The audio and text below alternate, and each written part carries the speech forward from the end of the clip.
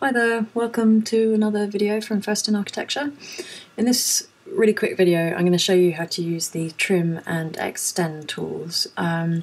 Really useful little tools. I'll start off with the trim tool.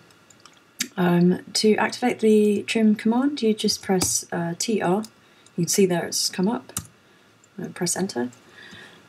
So as we can see here I've circled some little areas that I'm going to trim. This wall here is running into this area here and that's not correct. So I've activated the trim command and you can see there the cursor is now asking me to select objects and this is to select your cutting edges. So in this case this line here is the cutting edge, so I'm going to select that and select that side of it as well just to be sure. So once I've selected the objects I want to be the cutting edges, I'm going to press enter or spacebar and then it's asking me to select the object that I want to trim. And I'll come back to the second half of that in a second, the shift select. So I'm going to click on that, and you can see it's trimmed it away. So let's have a look at an alternative option with that. Let's trim this line away here. So TR for trim, spacebar. Now it's asking me to select objects or select all. So in this case I'm not going to select specific cutting edges, I'm going to press spacebar and select all. So now I can click and that trims away straight away. Now the beauty of that is you don't have to be too fiddly about, if you've got a lot of things to trim you can just select all and then go in and trim. If you've got a big model file it can slow you down a bit, so just be careful of that. So you see all of these items are selected, so I can just go in and trim things away.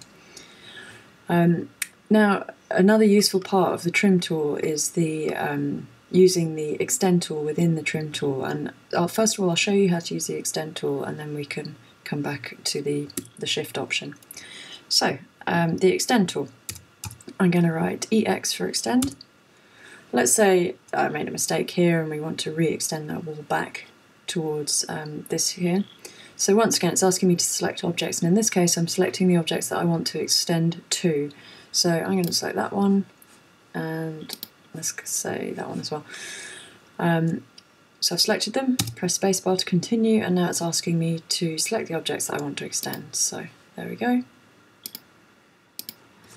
And let's say I want to extend these ones as well. You can see the line we're extending to is dotted there, so you can kind of see where you're at with that. So that's how extend works, and it works in the same way. If we go extend, enter, you can select all objects, so select all, press enter. And then we could, let's say we want to extend that. You notice here it's extending to its closest line. If you just press it again, it will go again. If I zoom in you can see what's happening here. It's extending to each closest line it's coming across. Okay, and then it's extended to there. So in that case it would have been more sensible to actually select this line over here as the extension line as opposed to selecting all, because it will extend to every single line it comes across, and that can be a little frustrating.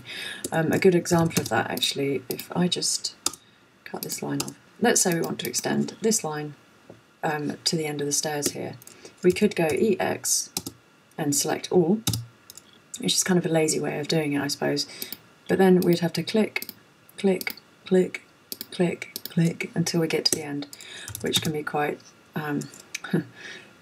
frustrating. However, if I just trim this line away again and do it again, if we go extend EX, spacebar, and I'm just going to select the last line that I want it to get to, select that, and then press that, it extends right through and skips out all the rest of the stairs there. Now these tools are not only used with straight lines and things like that, we can use them in circles as well. So for example, let's trim this line out of the middle of this circle, so I'm going to select this circle as the cutting edge, press spacebar, and then I'm going to trim that line from within it.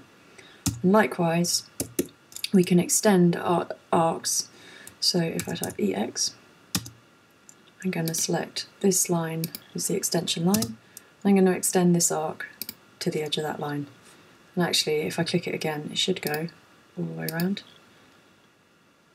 No, it's not going to in this case. So that is how to trim or extend circles, or arcs depending. And likewise here, like you can, if I select to that as a trimming, as your trimming edges, we can trim the middle out of that circle. And then finally, what I was talking about is the Shift Select tool. So if you're in the middle of a trim command, and let's say I've said trim select all, and we're happily trimming away some lines. If we either make a mistake or decide we want to extend a line whilst we're in this command, if you hold down Shift and click, it gives you the option to extend.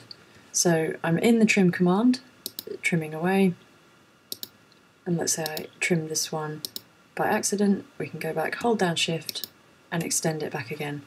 And this works exactly the same way in the Extend tool. So I'm going to select Extend tool, EX, Enter, I'm going to select all. I'm going to start extending lines. And then let's say I accidentally clicked on that, extended too far. If I hold down Shift, and that will trim it away. So that's a really quick way of using both tools at the same time. You just hold down Shift and you can flick between the two. So that's just a basic introduction to the Trim and Extend tool. Really easy to use, very useful. So I hope you found that helpful. Thanks for watching.